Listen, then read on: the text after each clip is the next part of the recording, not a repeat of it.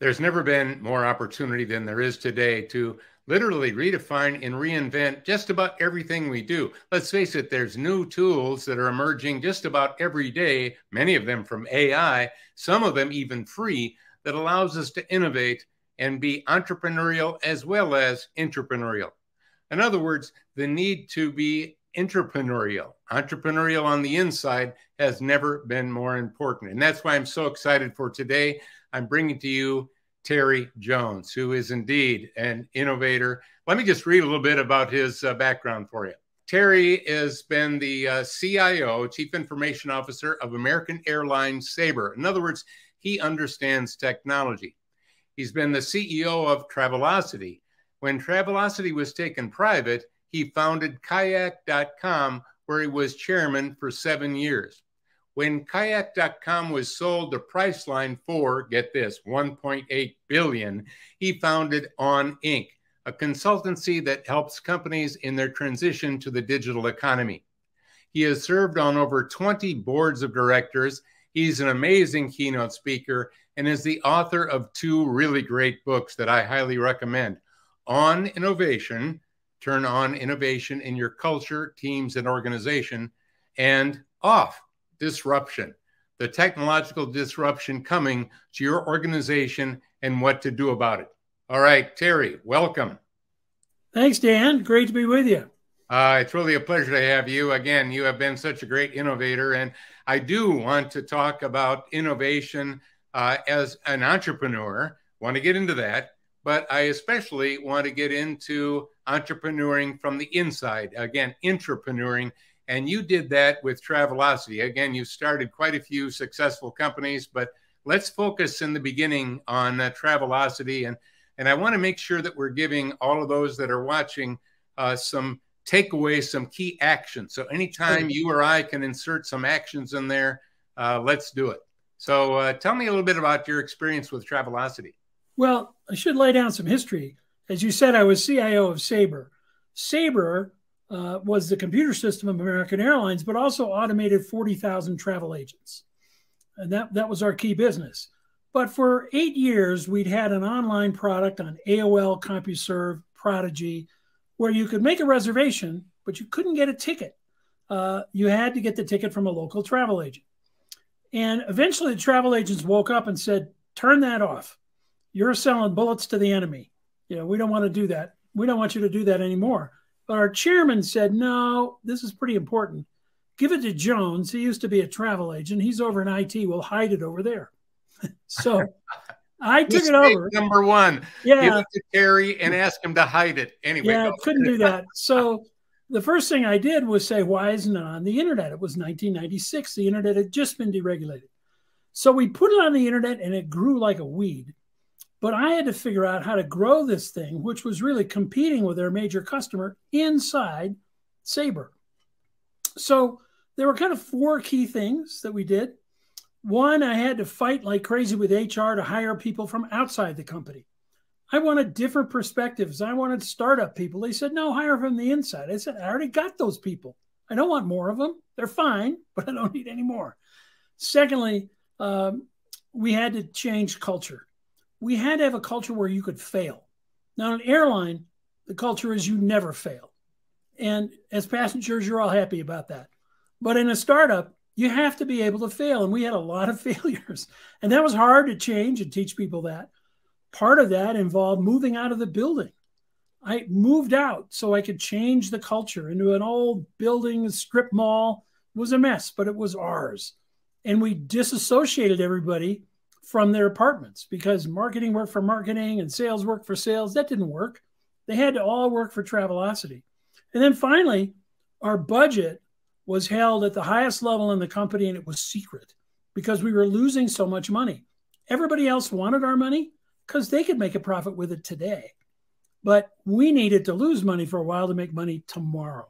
And that was key. So organizational structure, culture, location, and really getting people from the outside were very important. And I talk about that a lot in my book on innovation because we were competing against people like Priceline that were traditional startups and were moving really, really fast. Well, there's a couple of things I want to dive into there and point them out and make them actionable for all of those that are listening, because we have a very global audience and they're all leaders. And one of the things is, again, you got to understand your current culture and look at what needs to be different to drive it. And one of the things that you pointed out that was big is airlines don't fail. I mean, we do not fail, because that is not a good thing if you're a passenger. So, but you needed innovation on the inside. And as you said, it involves failure. So, you know, if you're in financial services, guess what? Nobody likes failure. If you're a bank, nobody wants to fail. By the way, that's why they aren't innovative. Nobody in accounting wants to fail. That's why they don't innovate. There's so many industries that are risk averse because of the fear of failure. And one of the principles that I've been teaching for many decades, and I've written about in all of the books, has been failing fast in order to learn faster. That's right. And it's a really good one because I think what we do is we can be heading towards failure and keep going and plowing along instead of having a metric to say, wait a minute. Are we just heading in the wrong direction? Should we try a different direction? Tell me a little bit more about the failure component, because I want to pick this apart just a little bit, because you gave us 4 really big ones. Right. Talk a little bit more about. You know, I'll tell you a story. Early on, most people listening had forgotten this. You couldn't send video over the internet. It was only 1,200 baud. So I went out and pressed a whole bunch of DVDs that had video that worked in conjunction with the online system, so I could show you a picture of a cruise ship or a movie of a hotel, right? And I spent $1 million getting it out in the stores. And I lost $1 million. It was a total failure. Nobody cared. And I had to go to my boss, who was the CFO at American Airlines. And you know what CFOs can be like. I was terrified. And I said, I lost $1 million. And you know what he said? He said, what did you learn? Well, the word spread like wildfire. Terry didn't get fired. But also that this guy was a coach. And coaches don't just throw people off the team.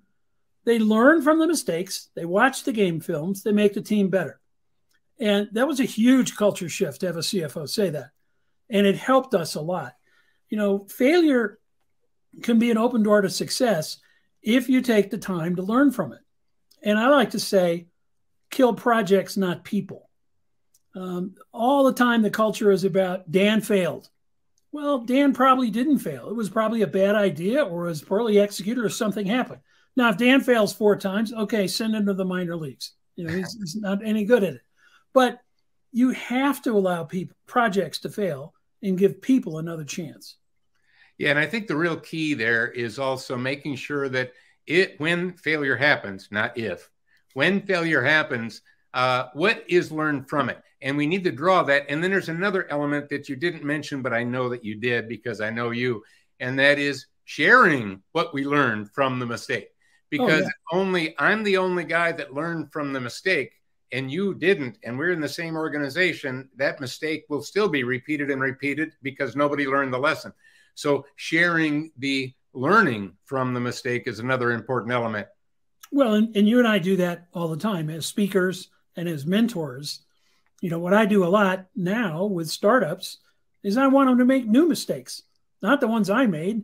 You know, so it's about telling them, hey, that path, you know, is a difficult one. Now, you don't always know. And we had people at Kayak who were convinced they could run an international business from Boston. They didn't have to have people around the world. And the board said, you're wrong. And they did it anyway, and they were wrong. So, you know, sometimes you have to let people go. But if we can learn from that and move on quickly, as you suggest, that's the most important part.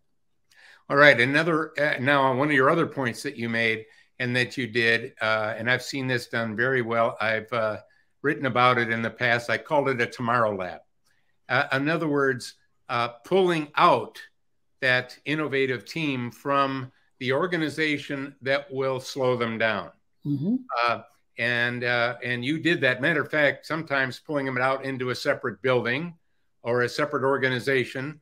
I know I've worked with one of the top drug companies where they created a tomorrow lab. So they were innovating a new drug, but it wasn't a pill that you take. It was a process where they took cells out of you, reconditioned them, put them back in, and it could cure your cancer. In other words, the culture didn't know how to do that. They knew how to make pills and give you pills, give you injections and give you injections. So they actually created what you did, Terry. They pulled them out and they gave them a separate, could hire people from outside. And so it took them out of that culture that would have slowed them down. And you mentioned the IT department, and you've been a CIO, so you understand that. When you have a big IT department, it's hard to move fast. It's hard to, as a matter of fact, in some cases, it's harder to innovate because you've got so much going on. So you almost need to pull that out as well. Talk to me a little bit about that. Well, you're in process mode. We get, our delivery muscle gets really strong and our innovation muscle weakens. And you have to do both. And you have to run the marathon and the sprint. So we were the sprint and Sabre was the marathon. Sabre couldn't fail. We could. That was okay. I mean, can you imagine what the IT department said at Sabre when we said we're going to hook it up to the internet? Yeah. No, evil, right? Took a long time to convince them. So I like to say you need to put the new idea in a greenhouse. It's snowing outside, and that little flower is going to die unless you protect it in the greenhouse when it's small. Then when it grows up, you can decide what to do. You can spin it out. You can make it a division. Or a wonderful lady at REI told me, we had an e-commerce division, but when e-commerce grew up, we turned the org chart on its side and poured the internet in and made everybody responsible for it. Didn't need it anymore. I mean, businesses, as you know, used to have the Department of Electricity in 1900. Yeah. Nobody would think about that today. The department, I had a $350 million telephone budget at American Airlines. Their budget is probably zero now. It's all VoIP, right? So you protect things when they're small so they grow big, and eventually Travelocity spun out and went public. But here's an interesting lesson. After 2 years of being public, Sabre said, we want it back. And they took it private. And I quit, and so did most of the other senior executives, because we were sure they were going to screw it up. They took a $1.2 billion company. They sent marketing back to marketing, IT back to IT, accounting to accounting. And 5 years later, they sold it to Expedia for $280 million. So they destroyed about $1 billion of value by forgetting the beating heart of Travelocity and running it like a business. So if I'm a smaller organization, I'm not a real big company, maybe I've only got 50 employees or 100 employees, are the lessons that you're teaching only good for a big organization, or how could you apply them to a smaller one? I want to pull that out of you a little bit. Well, if you're only 50 people, you're not going to create a separate division. You're not going to move out off site. Probably you don't need to, but you need to have a culture of experimentation. That's key, and allow some failure and put some money in the budget to say, this is my money for change. I'm not investing in a new stamping machine. I'm investing in a new technology, or I'm investing in a new business line or a new business model, or I'm going to try 3D printing. You need to be experimenting and understand that it might fail, but unleash those people and let them move at speed. When COVID came along, I think it was Best Buy had an 18-month plan to go to curbside delivery. When COVID hit, they did it in 3 days. Okay. Well, the boss won't forget that. So you really can do this fast. So unleash them, let them do it, even in a small company, but continue to experiment. If you don't, then there'll be a nice historical marker in your small town that said, here lies the Jones Company. They were great for 100 years, and then they forgot to change. Yeah, exactly. Well, another thing to look at is you get the behaviors you reward. And yes. If you want to reward risk-taking, innovation, again, but we want to learn from those things. Again, yes. So there's a profitable hook to it. And really what we need to do, whether you're a large organization or a small organization, is here's what we'd like to do. Here's the budget. Here's the time. Here's what it's going to cost. Here's why we want to do it. And we'd like to be able to do that. But in today's world of beyond exponential change, I would like you to add one more element, and that is the cost of not doing it. So what if we don't innovate? What if we don't spend the money and spend the time? What if we don't do this? What happens to our relevancy? What happens to our position in the marketplace? Are we empowering not just our known competitors? Because I'm not worried about the competitors you know about. I'm worried about the ones that are coming out of left and right field using new technology to redefine and reinvent, because you aren't. Well, look at Booking.com, which is now worth more than the top 5 airlines combined, right? It came out of nowhere. The airlines lost control of their distribution. There's a great quote that said, the startup wins. The battle is over if the startup gets the distribution before the incumbent gets the innovation. So if you gain that distribution before you see it coming, I mean, Tesla last year made more than GM and Ford combined profitability. They poo-pooed it for a lot of years. Now, props to Mary Barra and props to Ford. They are now all in, but it took them a long time to get all in. So the cost of not innovating is extremely large.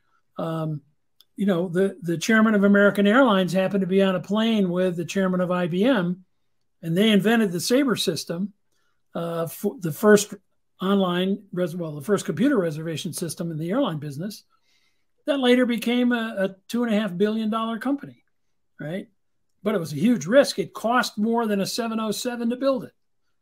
Right. You've got to take those innovative risks, and it paid great dividends for America. All right, let's talk a little bit more about innovation. And again, you did talk about culture and culture shifts, but really, we're not talking about, in my mind, changing the culture versus elevating it to increasing relevance and accelerated innovation. In other words, we build a culture, and it takes time to build one. You put it together, and as a matter of fact, culture is the one competitive advantage that you have that cannot be copied by a competitor. So culture, I mean, if you've got a patent, you know what, I can get around that. If you've got a technology, you know what, I can find a way of copying that. But if you've got a culture that's a killer culture, well, that's going to be a tough one. But again, a culture is not static. It's dynamic in a world like this. We need to be bringing the innovation part into the culture, and again, elevating it as best we can, regardless of our size. Well, a good example of that is Southwest Airlines. They've been honored for their culture forever. A very positive culture, very friendly people. It was all about speed, turning airplanes fast. They focused on, we're not going to change. We're not going to feed people. We got one kind of airplane. But their culture was also very cheap. I used to run their IT systems in America, and I had to go and tell Herb Kelleher they had the oldest IBM mainframe in the world under lease. We're going to Radio Shack to buy parts. Herb, come on. He squeezed a few more years out of it. And look what happened to them just now. Right. They failed because they did not invest in a new system for flight planning and crew allocation as they got so huge. They starved it, and they admitted they starved it. So their people culture was great. Their culture with customers was great, but they were a little too cheap. And they couldn't do that. They were also very proud of their quarterly returns to investors. And when it becomes the quarterly return, well, let's give them a bigger return rather than update all of this stuff that is critical. Let's do a buyback. Yeah. Yeah. Well, look what just Kramer was just on, and he was praising Tesla, which he never does. But then he said, that darn Ford, they better make the quarter. Well, Farley is over there investing like crazy to ensure the life of Ford, not to make the quarter. He's trying to change the dealer structure. He's trying to change to electrification, and he might miss the quarter. And boy, if as an investor, I would hope he did. And change the business. I think that's where a lot of the advisors and a lot of the Wall Street people get us mixed up, because we think it is about the quarter rather than it's about the future. And again, we want to make money in the present, but if that means I'm not making money in the future, I got a problem. Yeah, and it's too bad because everybody cuts the startup a break. So Amazon doesn't make money for 14 years. Tesla doesn't make money for 12 years. Nobody cares. But if Ford misses the quarter, you're dead. It's a tough game going public. It's much easier to be private. You reminded me, I first encountered Elon Musk way back in the early 2000s when he was first really showing off his very first vehicle, which was, I think, a Lotus that he had converted or something like that. Yeah, the Roadster. And the question was asked of him, are you trying to become the leading luxury electric vehicle brand in the United States and in the world? And he said, no, I'm trying to start the revolution. Yeah, there you now, go. There's a guy with a bigger vision. Much bigger vision. Which, by the way, bingo, is happening. Yeah, and there was a quote. The revolution would not be happening. One of his board members said today, he wouldn't care if Tesla went bankrupt if there was a better company who was changing the world to electrification. He doesn't care. He wants a greener world, and that's what he wants to do. And, right. And he looks at problems in an interesting way. You know, it's first principles. Go back to physics. Well, why are rockets so expensive? Well, because we throw them away. Well, why don't we bring them back? Oh, you can't bring them back and land them again. Well, maybe we can. And he did, and changed the whole rocket business. So in the beginning of this program, I talked about how new technologies are coming out on a daily basis, giving us the ability to redefine and reinvent, to turn the impossible into the possible. Some of them are even free. And, you know, we don't want to squander this moment. We're in a unique point in human history right now, and it is about innovation. And again, I titled this program about innovation from the inside of an organization. But let's talk about some of the other innovative principles that you've applied. For example, I mentioned kayak.com, founding that. You ran that for 7 years and again, sold it for well over $1 billion. Not bad for 7 years worth of work. What are some of the key principles that you use to innovate, that whether they're from the inside or the outside, because frankly, Sure. A lot of them are the same principles? Well, you know, Kayak I was founding chairman. We had two great founders, and the CEO and the CTO. CTO was the best hiring manager I ever met. He would go anywhere in the world to find an A-level engineer, because A-level engineers are 10 times more productive than B and C-level engineers. And when he finished that interview, and he never hired people based on money, he got them excited about the vision of the company. We're going to change travel, right? The last question he said is, who's the smartest person you know? And then you go interview that person anywhere in the world. He hired an Olympic gold medalist just because he said, if that person can get a gold medal, he can do almost anything. And he did. So we were able to go public with 200 people because the team was so strong. And so don't hire your best friend, hire the best person, right? And also, and I didn't do this quickly enough at Travelocity, if somebody isn't cutting it, you really need to find another thing for them to do. Nobody ever was fired too late. You know, it's just, we need to move on and say, hey, let's fire them, you know, or ask them to move on right now. You have to have a strong team in a startup. It's critical. And that doesn't happen a lot in big corporations. You know, big corporations, it's very hard to change people. But in small organizations, you do that really quickly.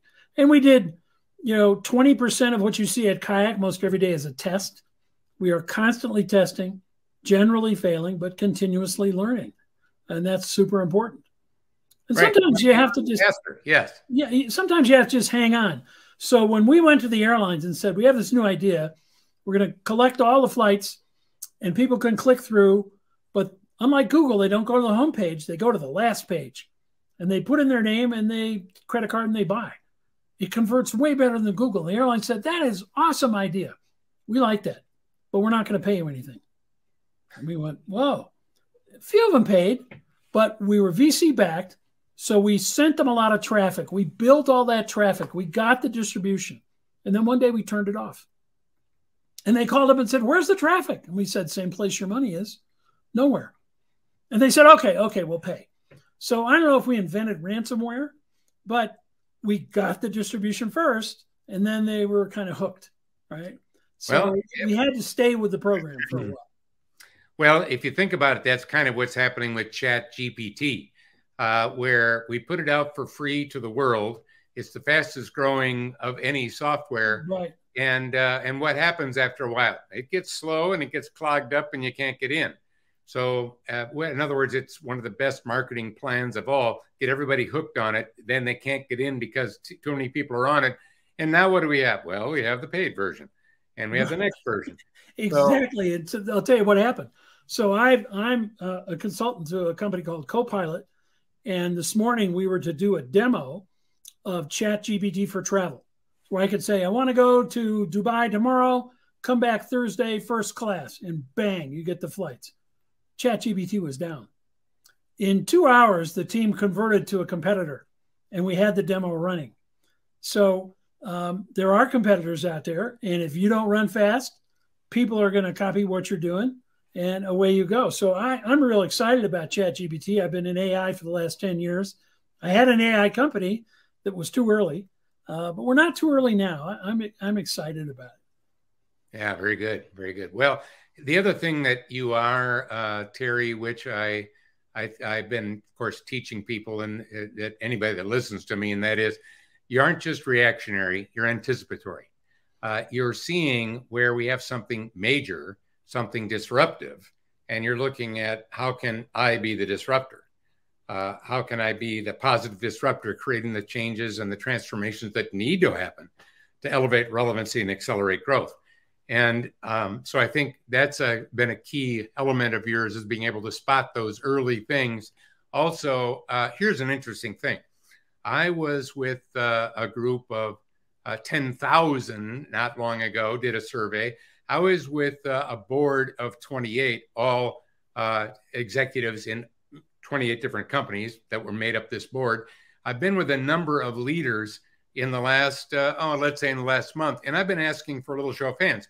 How many of you have used chat? And the number is so small, it's unbelievable, of leaders. Now, if we go down in the organization with younger people, of course, you'd find a lot of them. But leaders is not doing it. Now, here's my message to you all as a leader right now. You need to go and get on chat to understand the power of what's happening and realize we're at the base of a mountain of AI and what it can do. I mean, right now it's based on version 4, followed by version 5, version 6. In other words, giving us amazing capabilities. We need to be on understanding what this is and start harnessing it. Well, that's right. Look, I like to say that disruption and innovation are just two sides of the same coin. The only reason you call it a disruption is because you didn't do it. If you did it, it would be an innovation. Right. But you didn't move. Remember Butch Cassidy and the Sundance Kid? Oh, They're being chased across the desert. And Robert Redford looks around and says, I couldn't do that. Could you do that? How can they do that? Who are those guys? And that's what most companies say. Who are those guys? Instead of saying, how can we do that? We have things startups would kill for. We have the assets, the brand, the supply chain, the sales force, the factory. Gosh, if I was a startup, I wanted all those things. All you have is no innovation. You need to be looking. My book, Disruption Off, goes through about 12 disruptive technologies with examples. That's the first half of the book. That's basically to scare the heck out of you. And the second half is what do I do about it? How do I run the marathon and the sprint? How do I change? How do I adapt that technology for us? Because large corporations have so many assets they can bring to bear if they'd only take a risk and fail and stop people from saying no. In big companies, everybody can say no. Hardly anybody can say yes. So you need to change that to say, it's our job, legal, purchasing, manufacturing, service, to get this new idea over the finish line, not to figure out how we can kill it and go back to doing our email. So, Terry, based on the 2 books that you've written, again, let's just put those up because I want people to be able to see. I'm recommending them. So it's On Innovation. Really encourage you to get that, and Disruption Off. Both are really different elements of our discussion today, and I think you would really enjoy those. And by the way, you can also find out more of what Terry does by going to that website. All right. By the way, one other thing, I'll just use this as a window to put in a plug for it, and that is my latest list of 25 technologies. These are the 25 technology hard trends. Take a look at that. Make sure you can download those for free. It's my 40th edition of that. Holy cow, I've been doing that for 40 years. And I think if you look that over, you look for, with your opportunity antenna up, how can I use any of these tools, any one of these things, to innovate, to be what I would call a positive disruptor. So Terry, again, going back to your books, you have a lot of guiding principles in there, as well as actions people should take. So let's talk about actions we would like this group that's listening to us today to take when we're done with our interview. What are some things that they should do? Or better yet, let me make it a must do. All right. Forget the should do's. You don't have time for that. What are some of the must do's that they should do to make sure they are leveraging the power of what's inside? And I love what you were getting into of leveraging the assets we already have, but in new ways. Go for it. That's right. I mean, look, you've got to listen as a leader. You've got to listen to what your people are saying. The people on the line, the people in customer service, the people in manufacturing, they have great ideas. But a lot of people aren't listening. There are too many filters. So the best ideas come from the bottom. Look at Travelocity. We started paging people. Paging, it was that long ago, when their flights were late in 1996. That came from a customer service agent who got tired of answering the phone and said, can't we page them? Remember, we were the first company in the world to do it. We started sending emails to people when their flights were delayed, right? Or when the fare went down. And that came from a programmer. But you have to reach down and listen to those ideas and then celebrate that you really want change. And then you'll start to get it. And then, as I said, kill projects, not people, so that people know that as a middle manager, I'm rewarded for change. You get what you reward, as you said. It's critical to have those failures and those small successes to move forward. And then you need to read Dan's list of 25 new technologies and say, have we tried any of these? You know, 90% of hearing aids are now 3D printed. That change happened in 4 years. The people who didn't change are toast. They're gone, right? And new entrants came in. So these kind of changes can happen very quickly in industries, and you have to listen to them. I encourage people to go to the Silicon Valley Petting Zoo, which means go out to the valley and go around and meet the VCs. They're happy to meet you. Little companies, the number one thing they want is to make big companies, right? And to meet them and to get acquired. So go see them, and maybe you can be inspired by their ideas. I was at a dinner with the head of American Express. He was out there twice a year. He said, look, we started as a freight company. Now we're a financial services company. I know in 20 years we're going to be something else. I just got to figure out what it's going to be. Right? Yeah, that's the attitude you have to have. You know, something you mentioned there is kind of interesting, and that is two elements. One of the jobs I had back when I was in high school, to make some money on the side, I was working at a pretty good sized manufacturing company. And of course, I was a gopher. Go for this, go for that. And it turned out, I found out that they pay for innovations, for ideas that they use. So when I heard that, and I was with the other workers, I said, oh, I got some ideas. I want to make that money. And they said, oh, don't give them anything. All the workers that don't submit any ideas. And I said, why? And they said, well, Fred submitted an idea and they did it, but he got nothing for it. And Jim submitted an idea and he got no recognition for it. So if you're going to unleash that, I've seen it squandered by, you get everybody excited about giving you ideas, but nobody lets you know that they've looked at it. Nobody lets you know they've looked, even if they're not going to pursue it. Thank you, Terry, for submitting that idea. Here, let me give you a track on where it's going. And by the way, one other little element, and I'll let you jump in, and that is the initial person with the idea. I would call that person the ideator, the person with the idea. Sure. And they are seldom the person that takes it all the way to the finish. Oh, that's right. Almost never. That happens in startups. Oh, yeah, yeah. So one of the things that I have suggested and has been done with companies is to always recognize the ideator throughout the process, including at the end. So when the celebration happens, the ideator is part of that celebration. And you wouldn't have what happened to those guys back in my early days of working. Well, let me give you an example of an idea program that did work. We had it at American Airlines. So if you submitted an idea, they figured out the economic value, and you got a piece. It was done with sort of green stamps. You could get goods and services. My wife got a mink coat. I wouldn't buy her one, but she got one. She had a great idea. But the other thing that was so key was each idea was reviewed by one manager from the department you were in and two managers from different departments who had a different perspective. So we had a mechanic who invented that little walk the plank thing that they use at the airport so a regional jet can connect to a jet bridge. Because before, you had to walk through the rain and the snow. That guy submitted that idea to the maintenance department, and they said, oh, jet bridges are too expensive, and we're out here in the rain and the snow. The customer should be too. Idea denied. Then in our new program, that idea went to the head of maintenance, but also to the head of marketing and the CFO, who both said, what a wonderful idea. People will like regional jets, and we love flying them because they're cheap. They approved the idea, and the guy got a reward. So you need to get around the naysayer by spreading that idea widely through the organization, because somebody's going to latch onto it. They're even, its shell has an internal Kickstarter. If your idea gets turned down, you can go to internal Kickstarter, and they might fund it for you and let it go from there. So there are a lot of ways to nurture those ideas because they're just a little spark, and it's so easy for that spark to go out unless you nurture it. Wow, those last two were unbelievably powerful. I love those. And I think we're at a point in time where we got to wrap this up. I know it's sad because we got a roll going, but once again, let's put Terry's books up on and his website.